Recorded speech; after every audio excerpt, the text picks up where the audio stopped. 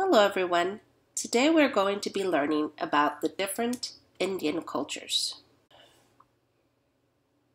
The first people to live in America were the American Indians. Three American Indian groups, the Plains, Pueblo, and the Timucua, lived in different regions. According to the legend of the map, the Plains Indians lived in this portion right here where Nebraska, South Dakota, Oklahoma, and part of Texas are. The Pueblo Indians lived here in this green portion of the map. This is where New Mexico, Arizona, and Texas are at. The Timucua Indians lived in the purple area where Florida is at. The Plains people hunted buffalo for food, clothing, and shelter. They lived in teepees made of buffalo hides and wooden poles. Pueblo people grew corn to eat and cotton for clothes. They hunted deer and antelope. Pueblo homes were made from clay bricks.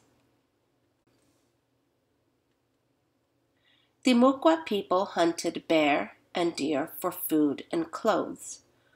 Farmers planted corn, beans, and squash. Timucua homes were made from palm trees. Long ago, American Indians called the Cherokee lived where the states of Tennessee and Georgia are today. Their leader was called a chief. The Cherokee farmed corn, squash, beans, and sunflowers. They caught fish for food.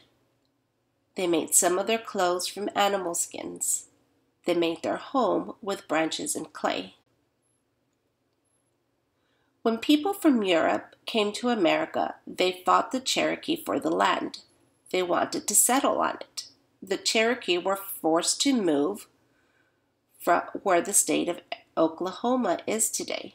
The trail they traveled to Oklahoma is called the Trail of Tears. This event influenced and changed their history.